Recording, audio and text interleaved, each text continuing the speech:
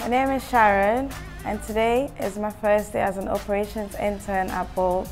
I was welcomed very friendly, and I believe that the culture here is very warm, and I'm looking forward to the next few weeks. It's great being here, though coming here I was nervous, but after I got here, the reception was so cool. I felt at home. Gifty took me through the setup and everything, and I must say it's been warm so far.